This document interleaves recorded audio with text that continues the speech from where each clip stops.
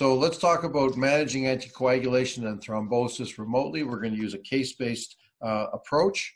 Our next case is about switching from warfarin to a direct-acting oral anticoagulant. And in this case, we've got a 79-year-old patient who has been receiving long-term treatment with warfarin for atrial fibrillation. And you finally have reached a point where we're going to move her over because we don't want her attending the labs and exposing to COVID-19. So how would you deal with this in minimal, how would you approach this, this switch and minimize the amount of laboratory testing that's required? Jim, can I turn this one over to you? Sure. Well, one of the key advantages of the DOACs, or direct oral anticoagulants, has been that they do not require any routine laboratory monitoring, as is the case with warfarin. And I think that advantage has become highlighted in this era and going forward. Patients on warfarin often require INR testing every 2 to 4 weeks. If their INR is very elevated, they may be sent to the emergency department to receive vitamin K. We'll talk about that a little bit later. But I think what we want to do right now with this case is just provide the audience and clinicians with a very easy stepwise way to transition your patient from warfarin to a direct oral anticoagulant with as little as just one single test or visit to the lab. So let's go to the next slide. I think it is important to obtain a baseline INR in that patient before you make the switch. And the reason is that you want to know what their level of anticoagulation with warfarin is, because that will determine how long you wait before you start the direct oral anticoagulant. And as you know, warfarin is a drug that has a very long half-life, so it takes anywhere between 4 to 5 or 6 days for the anticoagulant effect to recede completely, whereas direct oral anticoagulants work almost immediately after intake. So we want the INR, or the anticoagulant effect, to be close to normal or near normal when we initiate DOAC therapy.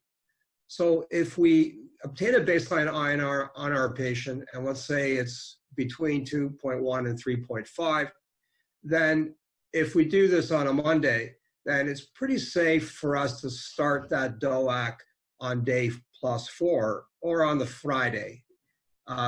With our knowledge of the pharmacokinetics of warfarin, we're pretty sure that that level is going to be around 1.5 or less, and that it's safe to start a DOAC on day +4. On the other hand, if the INR is 2 or less, then we can start the DOAC immediately and not have to delay.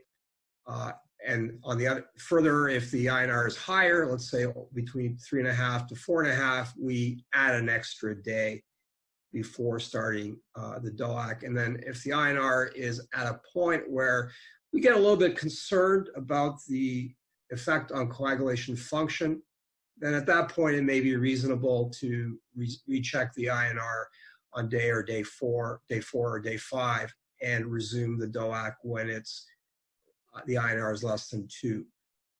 The whole message here is that in most patients, a single blood test, a single INR will suffice. And the second point is that we do not have to do daily or alternate day INR tests to watch that INR level gradually decline before we have confidence in the safety of initiating a DOAC. Next slide.